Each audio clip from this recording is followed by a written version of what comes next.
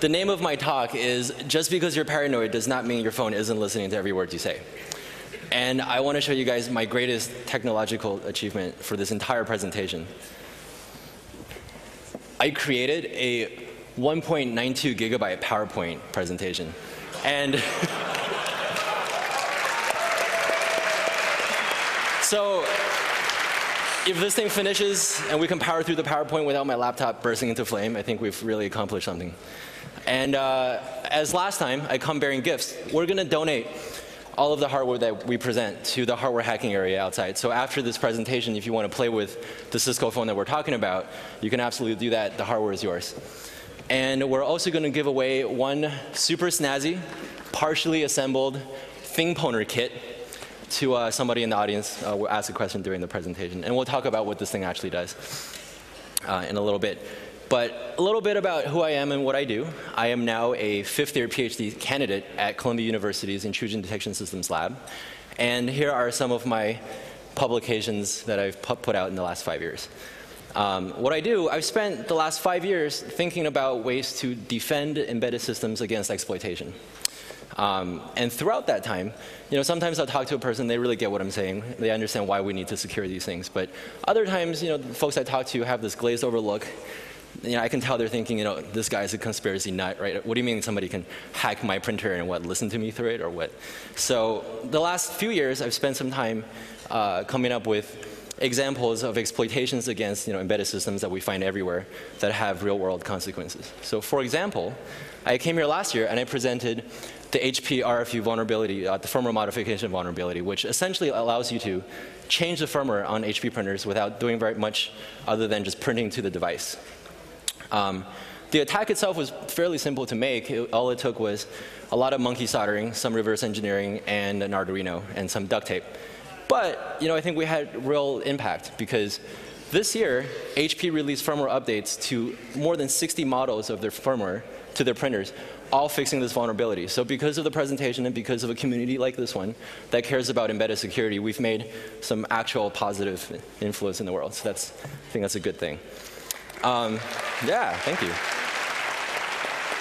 And the reason why I care about embedded security is, this. Like in the olden days, right? You had your big bad internet, but you're okay because you have this thing called the firewall, which protected your server against, hacksorkete on the internet, right? And hacksorkete sucks because, it wants to take all your marbles and break into your server. And for the longest time, the name of the game was to get through or around the firewall so you can get access at the server and compromise it and have it do some interesting thing and maybe even exfiltrate some information. And that's what the network looked like. But if you paid attention to what's actually on this network, it's not just the server and this firewall. You have these things that look like computers, but we call them printers, right, and phones. So in 2000 now, if I were to go after this network, I would go directly to the printer. I would, for example, use the HP RFU vulnerability that I talked about last year, send a very nice resume that would change the firmware on the printer. And once I get control of this device, I could steal all your super sensitive information that you print out of the thing. But really, that's not my end goal. My goal is to use this as a launching off point so I can go and compromise other computers on your network, like this phone. And once I have access to all of these embedded systems, I can then use these guys to attack the general purpose server on your network. And now if you come along and you notice that I've owned your server, what you do is you'll probably wipe the server, and I'll come back the next day and own you through the phone again, for example. And I can also use these devices to exfiltrate sensitive information out of the network.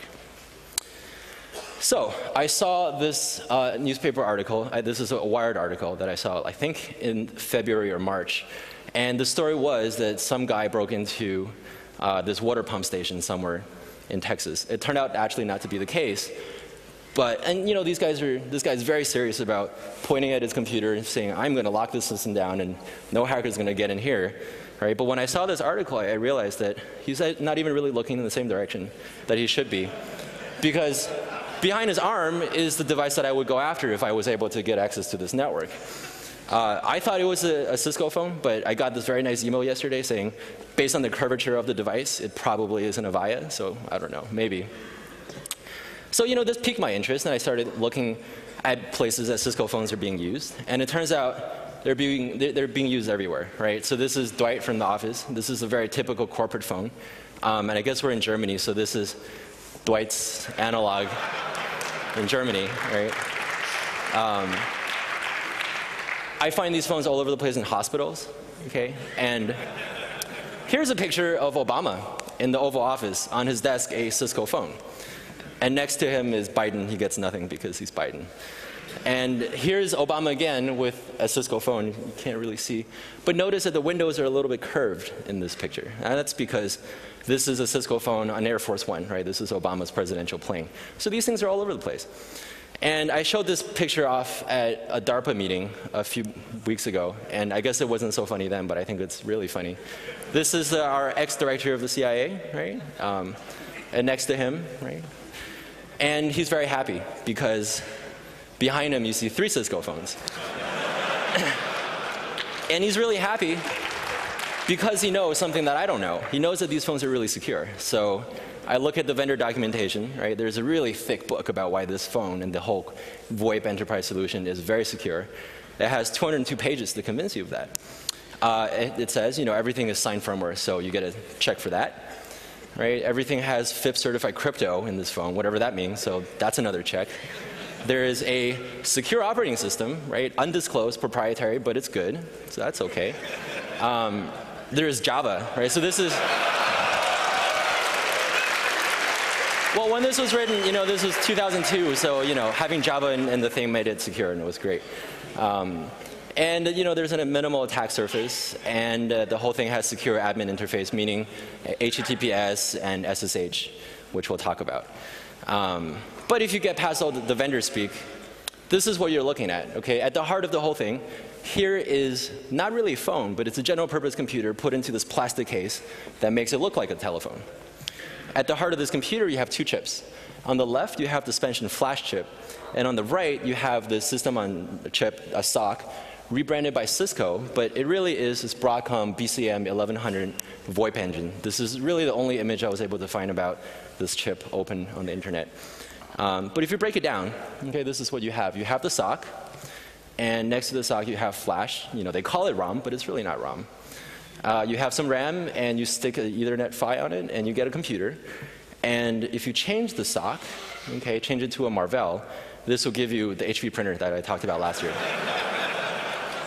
But what makes this thing a phone is the fact that there is a hardwired microphone attached to it. And there's this little switch that is here that tells it when the handset has been picked up. It's called the off-hook switch. Right? Now, that's what the hardware looks like. Let's look at what the software actually does. It does sign everything. So when the phone boots up, it verifies the signature on the loads that it runs. So that's true. On top of that, it also checksums every file. So it does both things. And like the name suggests, it is a Unix-like environment. So this thing we're working with is called CNU, which stands for Cisco Native Unix. And it, unlike the printer that I talked about last year, this thing actually has processes. So we're really moving up in the world. It has memory isolation, so different processes have different memory spaces, right? So they're not falling over each other, which is good. And you have non-writable text sections and non-executable data sections. And on top of that, this one does really have a very minimal attack surface. So all the features that it runs are basically turned off at boot time. Although you can enable these features over TFTP, which we'll talk about in a little bit. And the system is locked down. So the only thing that runs as root on this phone is the init process, which means if you found a vulnerability somewhere in a non-privileged process, you're going to have a hard time getting root on this phone. Let's see. And on top of that, it has SSH, HTTPS, and all this good stuff. Right? And I'd like to point out, if you want to play with the firmware images and the binaries that I'm talking about, you can actually go to this website and download a unpacker that unpacks all this stuff that's been around since, I think, 2009. I think the hosting company here is really terrible, so half the time the site is down. But the link isn't broken, so keep trying. Okay, so let's talk about some of these security features and what it really means. Okay? It has 100% signed firmware, which is good, but this thing is really only applied at boot time, which means after the phone boots up, you can log in and download any binary you want and download it to the temp directory over TFTP and execute it. So you still get arbitrary execution on this phone, just not while it's booting up. So that's not very useful. And then on top of the signature verification, all the important files are checksummed. But etc password is one of these files. And if you notice, etc password contains the default user, right? The password is user, I told you a big secret, that is guaranteed to be on every Cisco phone. If you want to disable this account, you actually can't do it because the phone will notice that you've modified a file that's not supposed to be modified, and it will restore the default user and password on the phone. So can't get rid of this. This is guaranteed to be on every single Cisco phone that you come across. Can't change it. And if you change that, you've broken signature verification, right? So that voids your warranty. And then there's SSH. There's so much laws in SSH that we're going to save it for a whole different independent section of the presentation, but we'll get back to it. Just want to say, SSH here, the way it's implemented, makes it actually worse than having Telnet. So we'll talk about that. Okay, I'm going to hand it over to Mike, who's going to talk about our initial attempts to break into this bad boy. So let's start talking about exploitation of the phone. So the first thing that we tried to do was a very upfront, front door way of getting it, where we were just going to try to SU to root. Okay, and so as Ong just said, we have well-known, it's on all the Cisco forums and Cisco documentation of username default, password user. So we thought, well, maybe they do the same thing for root. So that there's going to be, we log in as root, and we have this device vulnerability scanner that looks for default, well-known default usernames and passwords. So we try things like root and Cisco and the very secure Cisco 123. But it turns out that we can't actually get into the phone this way because we were met with actually not a password prompt, but a challenge and response prompt. So the next logical step is we try to break challenge and response. So the way that we go about breaking challenge and response is first we get the login binary. That again, we were able to get through this really nifty unpacker, and we load it into IDA. And so we do the typical reverse engineering tricks of we start looking for regular strings, and we finally come across this very interesting function that does challenge and response. And the challenge and response function, basically it generates a random challenge, and it also comes out with a corresponding response. One of the things that led us there was this really interesting string called Dick and Jane. It's not actually Dick and Jane, it's something similar to that, but we didn't want to infringe upon anything. So that is used as either some padding or as a seed to the challenge. We're not actually quite sure. But there's more interesting is that there's this super secret table in there, which looks something like this. It's just a bunch of uppercase letters strung together, and it actually turns out just to be the English language alphabet 6 times and randomized differently each time. And then, of course, there's some randomness in there. That's in the challenge. So basically what we have here is this static system that doesn't have any per device configuration. So we know that if we can reverse the algorithm that they're being used here, that it could apply not only to the phone that we're working on, but across all of the Cisco CNU phones. So we take this algorithm, we turn it into Python, and we fail again. So what we get is we have the challenge, we send it the correct response, and we're told that this account is currently not available. And the success sort of is just some Python debugging. And I mean, really, we shouldn't have been too surprised by all of this, because if you remember the etc password file from before, you see that root shell has been no login. But this is a proprietary secure operating system, and maybe they're doing something a little bit different than traditional Unix. So we were stuck at this point. So we tried the direct route, we tried the somewhat indirect route. So now we come to a crossroads of what are we going to do next. So as Ong had said, we're allowed to upload whatever we want to on the phone and execute it. So we thought that that would probably be the next logical low-hanging fruit in the Cisco CNU exploitation range. And so we had just come, so the time frame of doing this was August, September of this year, and we had just come back from DEF CON, where we heard Charlie Miller's talk on near-field communication, and we were really impressed with his fuzzing techniques, so we decided that we're going to get fancy and we're going to start syscall fuzzing. And so we have this binary that we can load onto the phone, and we can have it do syscalls. And so that's going to get us close to the kernel and hopefully find us some exploit. So in order to have a system fuzzer, first we need a fuzz driver. And this is just a piece of Python that's running on one of our laptops. And then there's a corresponding fuzzer stub sitting on the phone. Now, the fuzzer stub is the login binary that we had become very familiar with at this point, so it's carved up and our fuzzing code is spliced into it. And the fuzz driver interacts with the fuzz stub via either SSH or the console connection on the phone. So, and of course, we're going to be interacting with the kernel here through syscalls. So what the fuzz driver does is it generates a fuzz case. And it sends that fuzz case over to the fuzz receiver, which from that generates a system call, which then makes the system call, and then we check, does something bad happen? So if something bad does happen on the phone, a kernel panic, the phone very usefully saves a core dump. So after the phone is finished rebooting, then we're able to get the core dump and look at the values of the registers and see what was going on the phone. And it also gives us a list of the system calls that actually crashed the phone. So this is a list of all of the system call numbers on the Cisco phone. The ones in green here are all of the ones that are actually implemented. There's code behind them. There's actually system calls associated with them. All of the other ones are no sys. The ones in red are ones that actually cause kernel panics. Now,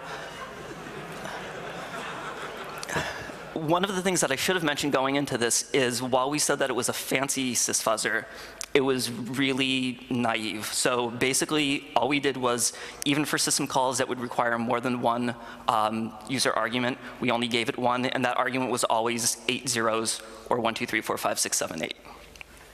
So what we have here is 364 total system calls, where 173 of them are actually implemented, and 60 of them cause kernel panics. So we don't actually have time for a demo. We do have a demo here that we can show either later on or afterwards. But so at this point, we now think we know where we're going. But do we, so again, we find ourselves at yet another crossroads. Do we try to build a more sophisticated sysfuzzer and go after system calls in a more intelligent, sophisticated way? Or do we start looking at the system calls themselves in IDA? For that, I'm going to pass it back to Ong, where he'll talk about the anatomy of CNU executables and system calls more specifically. Great. And maybe we'll show a demo of this if we have some time. So we're only 17 minutes in, so maybe we do. I want to give a very basic run-through on how your typical CNU executable works so we can understand how we exploited the kernel a few slides down. So here's your little program. And we're working inside a Unix environment, so this is all very typical. You have your text section where the code lives. And in this case, the code lives at this memory range, 2000, 000. And there's a second section where the data and the stack and the heap and various dynamic memory constructs live, and it's mapped here. Okay? And this, along with the libraries that it might map, constitutes the user memory space. And on top of that, you have this big green thing, right? It lives at 8008, 0000, which is this typical memory location for where the kernel should live inside MIPS. And this is the kernel. And in this case, we're working with CNU Cisco Native Unix version 4.1. So let's talk about what happens when a userland application invokes a syscall. Okay, so I'm a program, I'm running, and I want to make a syscall. So let's say this syscall takes a memory location as an address to a buffer or a struct.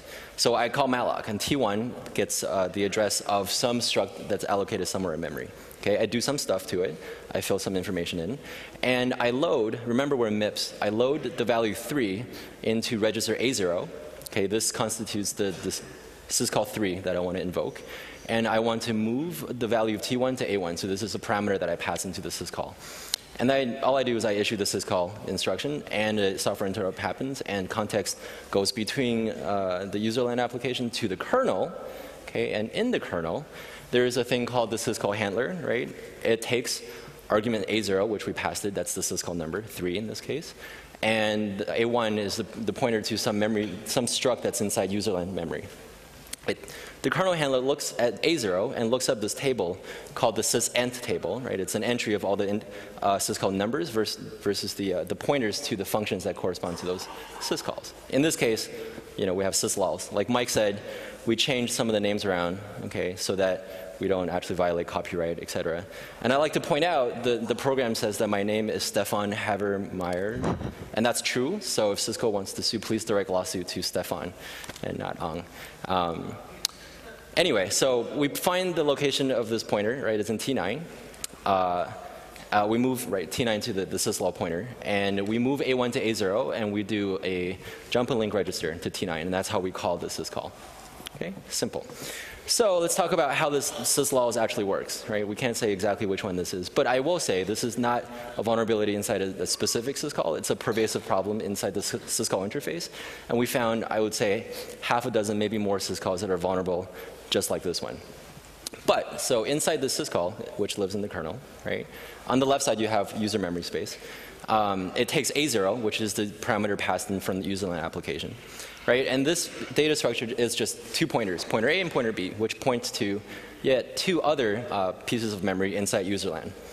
Okay, the kernel gets some data structure inside the pointer A, we call it T1, and then T2, and what it does is it copies some data from T1 to T2. Right? So that's how it works, and the syscall ends, and everything's fine.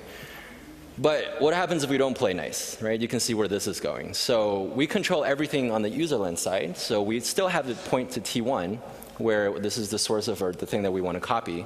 But T2, let's just point it to the kernel, right? And this is why we call it syslawless, because it'll continue working like everything's okay, no input validation. So it would happily modify whatever kernel data structure, whatever kernel memory range you want it to, which gives us very trivial arbitrary memory modification inside the kernel, which gets us arbitrary code execution. So we own the kernel, right? Which is good. So what do we do once we can modify anything we want in the kernel? Well, we're kind of lazy, so we went after set UID. Usually the logic is if I'm supposed to be root, right, set it to 1. If not, set it to some other value. So we said no, let's just set it to 1 all the time, and everything's cool, right? And it worked. So that was the easy part, okay? And the hard part is coming up now. So like the title of the talk said, we want to be able to listen to the phone, right? There's a microphone here. We want to hear what's going on without having anything perceivable happen on this device, right? Because intuition is this is a general purpose computer with a microphone hardwired to it, so we should be able to do this. But it turns out this is actually a little tricky, because in order to activate the microphone, there's also this pesky little speaker LED, right? Now this LED is controlled by GPIO, general purpose input output, but I think there's some piece of code inside the DSP firmware in the ZSP chip that's actually checking whether the LED is on before it activates the speakerphone microphone. So we're all super bummed out, right? Like this is not going to work, but we're cool kids and we keep trying. And it turns out so you can't have the microphone, the speaker mic without turning on the LED, right? But it turns out this phone has 2 microphones. Duh, right? There's a handset mic right here. It works fine, and there's no handset on LED. The only thing we have to finagle is this little off-hook switch here, right? And like I mentioned before, all of these things are general purpose input-output, so we should be able to reprogram it and flip it on. And then we would be able to, win and be extra fancy. So here's the logical diagram of what I'm talking about, right? You have a microphone that's hardwired. There's no mechanical switch to turn it off, short of unplugging the handset from the phone, which you should do after this presentation. And there's a GPIO, that's the off-hook switch. Now, it's configured for input, but you can reprogram it to be output, right? Because it's general purpose. And thanks to my friend Michael Osman, he gave me this really cool idea. You can solve 2 things with one. So you can actually change this so that you can reprogram the off-hook state. And also you can turn this into a funtenna where you can actually send RF signal out through this approximately 8-inch long wire, right? So we haven't done that yet, but I think it'll work. So we're going to try it at some point after this presentation. Okay, so let's look at how this phone actually works. There are components inside userland and in the kernel. So in userland, there is the JVM, which runs a Java application, which is responsible for displaying the screen, handling native interface, JNI events about button presses, call setup, and all this stuff. And there's a userland DSP application that basically is a driver that communicates with the JVM and the actual DSP chip that configures the microphone, the various codec coefficients, and all that good stuff. So in order to pull this demo off, we're going to have to make 3 modifications. First, we patch the DSP, then we patch the kernel, and then we patch the JVM. Okay, in the DSP, you have audio path control. So this tells the DSP chip where audio is coming in, how it's transcoded, and where it's going out, right? Whether it's going out to RTP or it's going out to a speaker, etc. It also has gain and volume control, right, to say how much gain you put on the input of the audio and how loud to display or to play back things. And you also have DSP resource managers, right, because this thing can actually do onboard call conferencing. So it allocates how many transcoding resources that are simultaneously going on. And it also keeps a collection of RTP sockets. This is UDP sockets used to send data out to the various counterparties that the phone's talking to. So for our attack, the first thing we do is we activate the handset audio path. So at this point, nothing's happened. We've just configured the audio path, like patching the wires so that we say we want to get data from the handset, okay? And then we set various ZSP coefficients to bump up the gain on the microphone. And the last thing we do is we allocate a little RTP socket going back to the attacker so I can hear what the phone's doing, right? At this point, packets aren't being sent yet. But, for good luck, we drop a little rootkit in here that, is basically a little conduit that gives us arbitrary memory modification in the kernel over UDP and all this good stuff. So that's the hard part. And then the last thing, well, the second to last thing we have to do is modify the GPIO for the off-hook switch pin, right? We configure it from input to output, and we set the thing to high. So we've not physically, but logically picked up the handset. Last thing we have to do is modify the JVM. Now the JVM is responsible for a little driver that communicates with a DSP userland program, which then in turn communicates with the ZSP chip. And it also has all the fancy logic for SIP and skinny call setup and all this good stuff. And it also has J and I for button presses and all these interface events. But the thing that we care about is the screen driver. So when you lift up the handset, there's a tiny little handset icon that comes on the lower left-hand corner of the screen. So we don't like that, and we want to disable it. So we patch the JVM, that thing goes away, and we're done. So that's the crux of our demo. The last thing I want to talk about is the thing pwner. So Mike has one. We're going to give one away. This is a device that I made so that I can walk up to a phone to do a physical attack against this device. So imagine, I'm coming in for an interview, right? You printed out my really snazzy resume. You're reading it, and everything looks good. You turn around, I plug this thing in, and I hit a button on my cell phone. So the thing pwner, I guess you can plug it in while I say. So Mike is going to turn on the thing pwner, and we're going to plug it to the back of the phone, not the Ethernet port. We're going to use the RJ11 aux port, which does RS-232 communication. It's a console port on the back of every Cisco phone. So we connect this guy, and I'm going to use my smartphone to pair to it over Bluetooth. Okay, this is basically what the user interface looks like. Once I do that, I hit the home button, and what I'm going to do is, well, first I connect. I don't know if you can see my phone here. So I hit, and then I hit the auto pwn button, okay, which does something very simple. Okay, so I hit the auto pwn button, okay. Now, I guess I'm very brave that I'm doing a Bluetooth demo in front of a room full of hackers, but please be nice.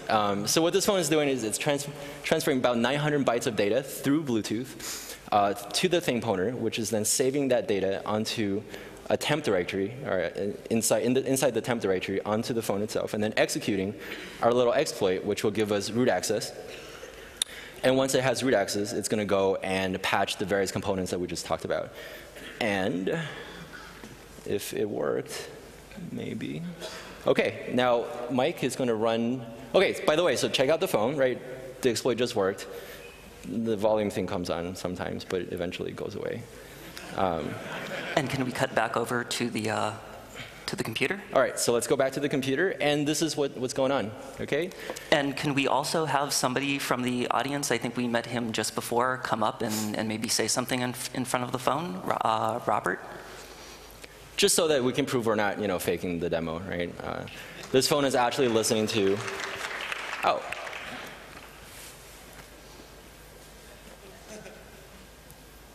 Meet me at 4 p.m.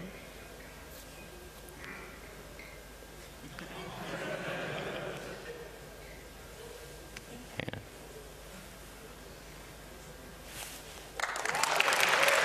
All right.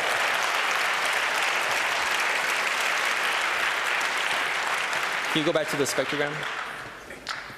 So you can see, the audio quality on this thing is not so bad, right? Like you can talk into it and it's slightly louder, but when you put the microphone against the phone like this, you can hear just fine, right? And nothing happens to the phone, so just because you're paranoid doesn't mean your phone's not listening to everything you say, right? And there's no way you can tell whether this is happening or not, because you can actually make a phone call, work just fine. And we'll just leave it on, why not, right? Let's go back to the presentation. Okay, so that's the thing pointer. And if we have time, I'll talk about this cool little trick that I came up with of sending arbitrary data over VT100 terminal without Kermit. So we were actually able to transmit arbitrary binary and have it execute just with console port. According to Cisco, these are all the phones that are vulnerable. But if you look at their product offering, I think this is basically every single phone that they didn't buy from Tandberg, right? So this is basically the bulk of their product offering. And this is, they called it a local privilege escalation vulnerability. I call it a kernel vulnerability, right? And the condition for this is if you run a 7900 and you don't have patch 9.3.1-ES10, which isn't really out yet, you're vulnerable. So every Cisco phone you've touched in the past, I don't know, 6 years, had this bug inside the kernel, right? So think about that. I guess what Cisco is saying is, it's time to patch. And the patch to get is this patch. Mike will talk about what that patch does in a little bit, but I just want to give you guys an idea of the timeline that this happened. So initial disclosure to Cisco, 10/24. Then Cisco asks, okay, I've gotten your proof of concept to work 2 days later. And then, a week later, they come back and said, okay, guys, the problem is fixed, right? And Mike and I kind of scratch our heads and we say, wow, they fixed input validation in the kernel in a week. That's really good. So we, it's the paper deadline time, so we're busy writing papers and doing all this stuff. And we get another nice email to say, well, hey, the patch is out. You can get it if you want.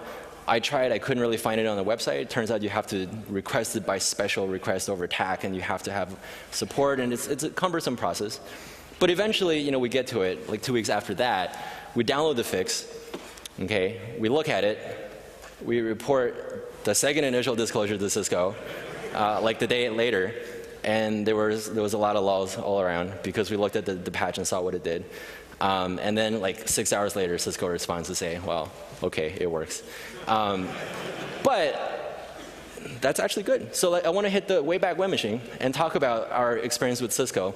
So when I was, a very nice young man starting my PhD career, I, along with my advisor Sal, was in front, wrote this proposal to defend Cisco iOS against exploitation. We wrote this very fancy and what did proposal. They say, Ong?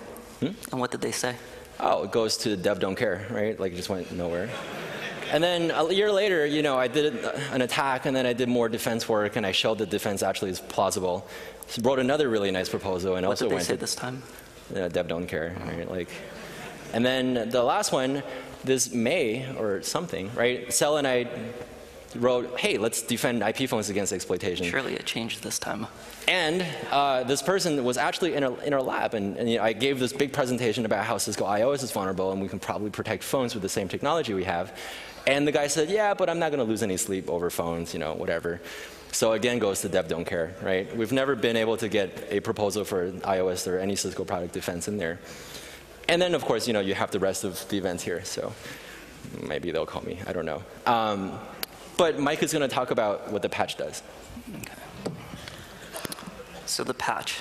So if you remember back to several hundred megabytes worth of slides ago, we have this as the system call. So we're sending the system call number to A0. We're sending the argument to A1. We look up the pointer to the actual system call from the sysint table and store that in T9. And then if you notice before, there was this space in the slide just before the system call number where we copy the argument into A0, and then we actually make the system call.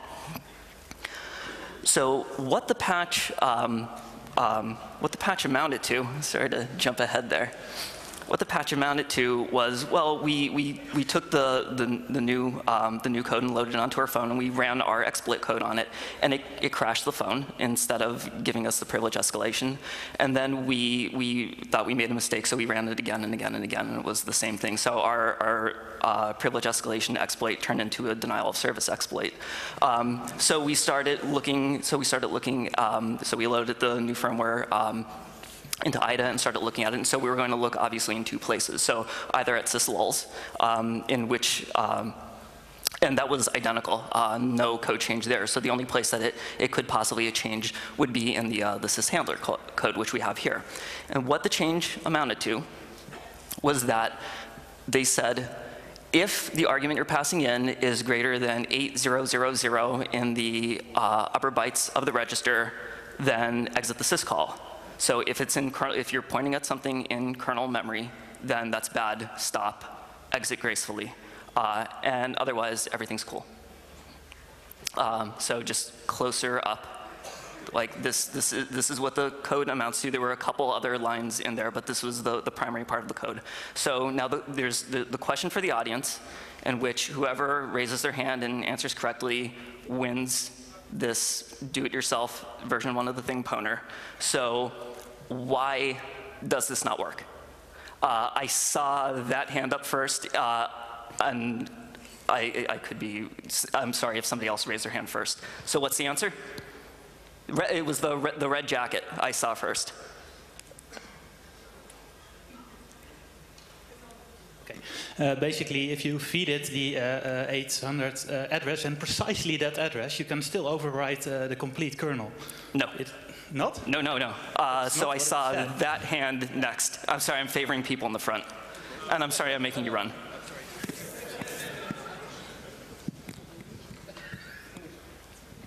Because that would be a very specific part of the kernel that we'd be able to overwrite, and we want to overwrite an arbitrary spot in the kernel. But excellent guess. A1 is pointing to a structure in user memory, and the pointers in user memory isn't checked for illegal kernel accesses. Excellent, sir. You just come on upstage, on stage either now or later and get yourself a clean pwner.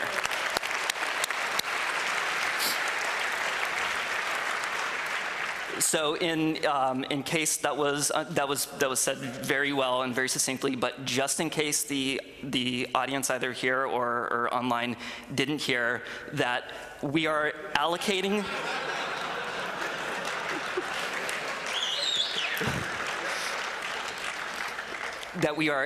a structure in user land, filling it with kernel data, and then passing it to the kernel, thereby making it pass the greater than 8000 in the upper 8 bytes.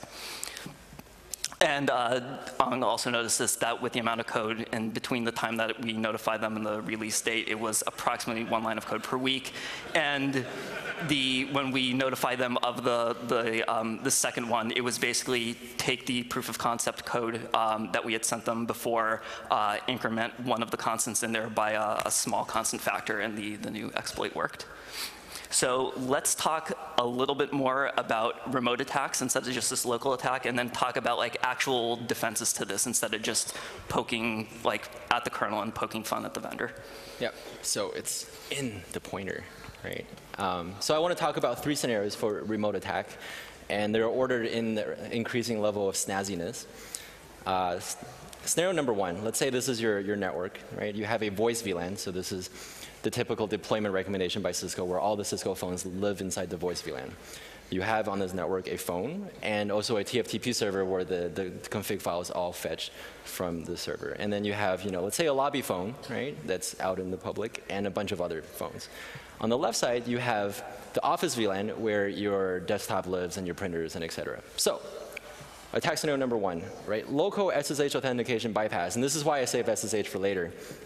Here's how SSH server works. So a phone or any other device on the network, usually phones don't SSH to each other, but they do when you own it with a thing pwner, right? Will make an SSH connection to this phone here, and what the phone will do, right, is to say, okay, I know how to do SSH, but let me first ask my TFTP server for the authorized keys file. Okay? And they do this because every file has to be checksummed, and it's very cumbersome to do this sort of per device file that has to be sitting on the phone. That kind of breaks the whole checksumming thing. So this phone downloads the TFTP file, or downloads the authorized keys file along with all of its configuration that turns on and off various services over TFTP, which is a really secure protocol. The TFTP server will say, okay, got it, here's a file to use, right? And if you have that, you can finish your authentication, and the phone will say, I got 2 options for you. One, you'll do key-based authentication or password-based authentication. And if you have the key, you get in. If you know the password, you get in. But what if we don't play so nice, right? This time, I've owned the lobby phone through a thing pointer, let's say, and I tell the phone I want to do SSH. Okay, the phone says okay, and then, I send you a little ARP message that says, don't worry, I'm the TFTP server, okay? And the phone says, like, okay, that's cool. And we actually have a demo of this, but we'll show it if we have some time. And so to the phone, I become the TFTP server, right? And I say, look, I have a TFTP or authorized keys file for myself that you should use. The phone will download it and say, what a coincidence, you have this key that you're supposed to authenticate. And then it works, right? So this is, I didn't report this as a bug or a vulnerability because, I read the manual. This is the way it's supposed to work. This is how the phone gets authorized, the authorized keys file.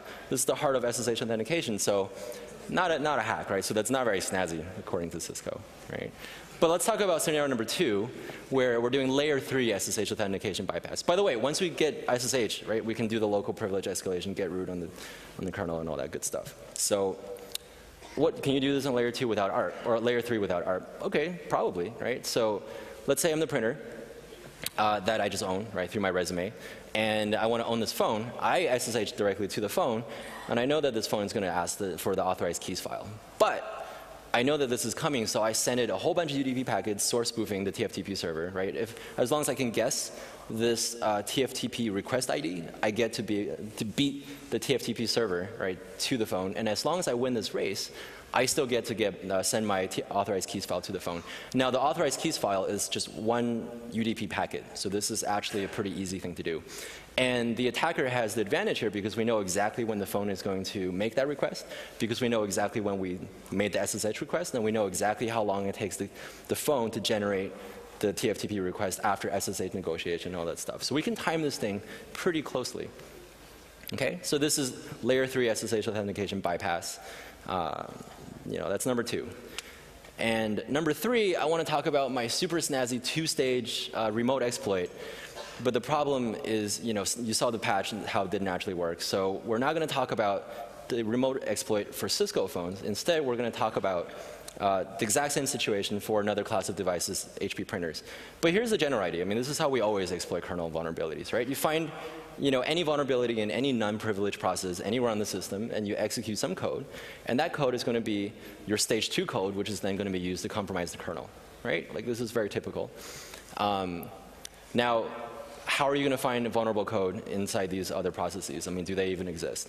So let's be lazy about it. And this is data that is in our latest paper in NDSS. It's going to be published in 2 months, but the PDF is available now. So I encourage everybody to check this thing out. It's got a lot of really interesting details.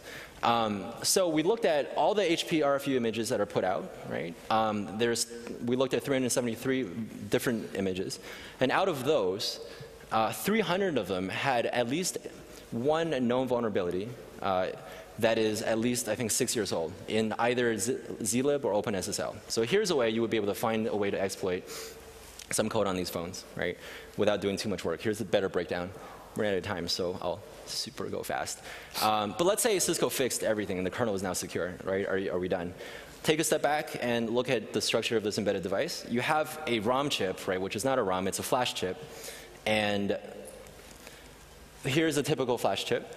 Okay, and here are all the commands that you can send to it. And the thing that really makes this important is this one-time protection feature. So usually, the vendor of the flash chip will leave a mechanism where, let's say, Cisco can burn in some piece of data into this flash chip permanently, right?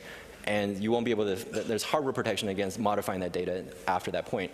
But the reason why Cisco put a flash chip in there, which is more expensive than the ROM chip, is precisely not to use this feature. So I, as the attacker, the first thing I would do is invoke this feature and burn my malware persistently onto the flash boot ROM chip.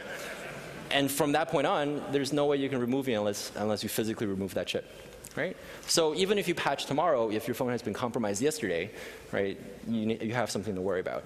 Like Mike said, it's easy to poke fun. It's easy to point out flaws of others. But I've spent 5 years of my life thinking about ways to defend embedded systems. So I want to quickly talk about what I think is a good solution. In my version of the good solution, I want to do something practical, right? Which means I want to be able to retrofit existing devices with host-based defense, right? But I want to do a little bit more. I want to retrofit arbitrary devices with the same host-based defense. So we come up with a defense that we all understand, right, is well known, and we should be able to inject it into various devices like phones, printers, routers, and all this stuff. So we have to come up with an operating system agnostic host-based defense. But on top of that, you have to do it in a way that doesn't break functionality of real-time operating systems. So imagine this thing running in a pacemaker or a backbone router where timing really matters. You also have to do it, because we want to be practical, without hardware modification, because unless you want to sponsor national or global trade in your Cisco phone day, right, we're stuck with the hardware that we have. And lastly, to be practical, you're basically going to have to do this from the binary, because you're not going to be able to get source code from the vendor. Right? Cisco is really not going to agree to just fork over their source code to the general research community for everybody to make antivirus for them. It would be nice, but I don't think they'll do it. But so this thing does exist. You know, this is what I've been doing for my PhD career. It was invented at Columbia, and it's been funded by various organizations inside the United States, namely IARPA, DARPA, and DHS. And this is how it works. And there are plenty of papers talking about exactly how this mechanism works. So the key insight here is you want to take a step back and just accept the fact that you'll never understand how all of these different pieces of firmware works. But you still want to be able to inject something that's an invariant into all of these. And the way we do that is by analyzing the binary and choosing a large set of intercept points. So for example, in the Cisco router, we choose anywhere between 15 to 35,000 intercept points, right? And these intercept points' only purpose is to periodically redivert the CPU, so we get to run the symbiote payload, which is, you know, anything that's computable that will compute some security guarantee for us, regardless of what the host program is doing. Now, the idea here is that once we've done this, we want to make it so that in order for the host program to execute correctly, right, the symbiote also has to execute correctly. Right? And the symbiote will then in turn be used to calculate some security mechanism. So really running short in time, but here is, you know, a typical Cisco router with a very simple symbiote injected into it. We did a very naive approximation. We got it to work, but if you look at the CPU utilization, right, it's through the roof. And if you ever run a router, right, this is bad, right? Like, you don't want your thing to be packed at 98% all the time. So we went back and we made another symbiote scheduler. And this time, we were able to keep the CPU utilization completely flat. And, you know, there's a paper talking about how we did this. And we still get the same detection latency, the same performance. Long story short, this turns, right, an unusable solution into a very usable solution. And I wanted to show a demo of this phone being protected with our symbiote technology, but, you know, didn't really have time. So what we're going to do is show exactly this phone running the latest Cisco patch, which will still have a vulnerability in it, probably, running our symbiote defense at RSA in 2 months. So that's that for my presentation. You know, much thanks to Cisco for making phones.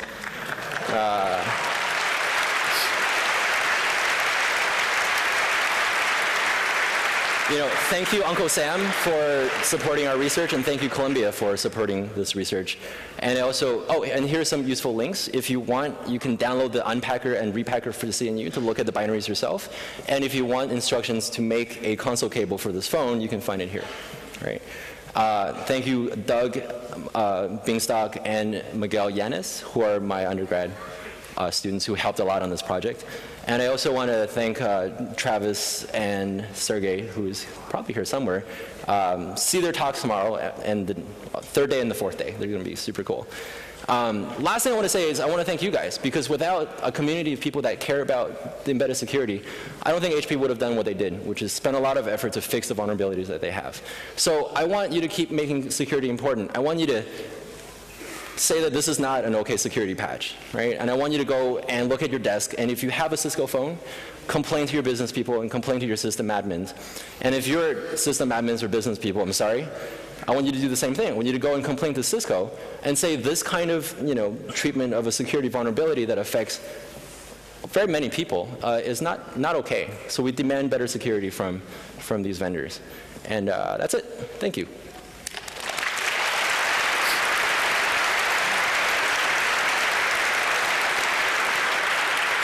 We have 4 more minutes for a very quick round of Q&A. So if you have any questions and you're in the audience, please queue up at the hall gangway microphones here, and we'll do a quick round robin. We also have questions from IRC. Okay, I'll go right ahead. So someone named Bart says that he had a deeper look on Siemens Enterprise OpenStage voice-over IP phones, and he says that they almost look like the same technology inside, and that there's also a Unix-like operating system on it. Are there any plans to have a deeper look on different voice-over IP phones like OpenStage or SNON? My advisor is giving me the no, let's write more papers. Okay. But what I'm going to say is I looked at Avaya phones too, which I guess is their #2 competitor, and they use almost the same Broadcom chip, and the diagram looks exactly the same. It is also a Unix-like operating system. It's not exactly CNU, it's something different. So I would expect that the vulnerabilities that we find in this guy to be not just a single case, but it's probably pervasive among all of these devices. As a community knows that Cisco is not unique to this problem, that it's going to be pervasive through every type of device from every type of manufacturer. So this was just the one that we chose to look at because it appears in so many places. Okay, thanks. Next question then, or do you want to go on in the... Okay. Someone thinks that it sounded like you found some more bugs actually, and he wanted to know if there really are more bugs than you were reporting here, and if so, in what part of the system they were. Well, I mean, so like I said, we found vulnerabilities in a whole handful of different kernels. I mean, this is a pervasive problem in the kernel. It's not just one syscall that's the problem. So in that sense, yes, we have verified a few more syscalls that are vulnerable. But, you know, so remember I wrote with Mike this very fancy syscall fuzzer that we haven't even really used. So once this first round of vulnerabilities are fixed, we're probably going to fire up the sysfuzzer and see what we find inside the deeper parts of the kernel. 2 more questions, one from the audience. Yeah, you mentioned the kind of SSH fuck-ups which were by design and not actually problems in the real SSH protocol. Do you think Cisco learned how to implement SSH itself, probably? Because in the past they didn't. I can say that they didn't. They bought another server and dropped it in there. So that's one of the third-party libraries that I looked at that may or may not have a very old vulnerability that is well known. Okay. But you should go and look. Yeah, but Cisco didn't write their SSH server. It's someone else's. But it's not the one that's been in iOS routers. I don't think it's the same as the one in iOS. I have more on a comment than a question. Okay, thanks. You could probably combine the attack scenario on SSH authentication bypass, the first and the second scenario. You don't have to be on a voice VLAN to make ARP spoofing. You can just do the VLAN hopping and do the stuff, right? Yeah, sure. You could do that. Okay. Thanks for the presentation. Second, how much work you put in this whole stuff? Oh my God, I don't even want to say. So I spent the last 4 days nonstop watercoloring on my iPad. And then I was almost done, and then Mike told me that I misspelled the word embedded wrong on every one of my slides, because when you watercolor things, you don't get spell check, and I had to redraw like half my slides. Yeah, I was actually I wanted to know how much work you invested in hacking this. Oh, so I would say I would say almost as much time as I put into this 2 gig PowerPoint. No. It took about 2 weeks for us to verify the kernel vulnerability, so that was the easy part. I mean, that's the part that I know how to work with. The part of getting a demo that worked, I mean, that took maybe a month because everything is undocumented. You know, we had to reverse everything from the JVM, right, to the DSP, to, you know, the Cisco binary executable format and all this stuff. So that took the most part of the effort. But, you know, in general, I'd say 2 months of work. Mm-hmm. Plus all the prep work that we did back in May. You know, writing the proposal to Cisco took some time, but I don't know if that counts. Okay, I'm afraid we're out of time. Please give a very warm applause to Ang and Michael. Thank you.